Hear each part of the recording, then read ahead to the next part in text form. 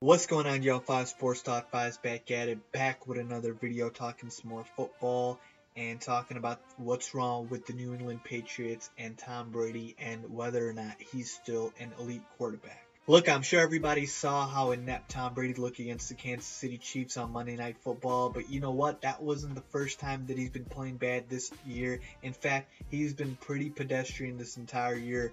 When he couldn't shred the Oakland Raiders defense, I knew something was up with Tom Brady and the New England Patriots. So, is he still an elite quarterback? Well, he's not elite to the level that he's on Aaron Rodgers and Drew Brees and even Peyton Manning, but he's still a very, very good quarterback. Take that for what you may, whether it's age, attrition, and whatnot. Tom Brady is still a very good quarterback, though.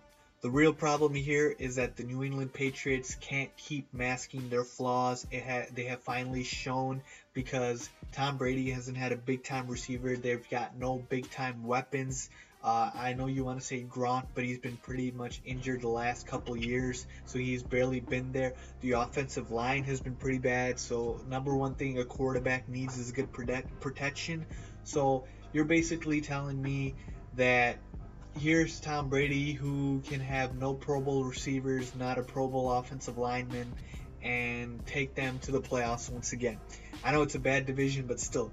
You know what I compare to? It's like putting regular fuel in a Ferrari. You know, you can't expect a Ferrari to go as well. If you put crappy fuel in a Ferrari, it's going to drive pretty crappy. So you have to give Tom Brady the weapons that he needs. And at 37 years old, that's why he looks like he does, because last season, even though he was still old, he was able to do it, but he just can't anymore. The age is kicking in, but you need the weapons around Tom Brady. Look, the New England Patriots can definitely turn it around, and I definitely can see them making the playoffs just because of the division they play in, which is pretty weak.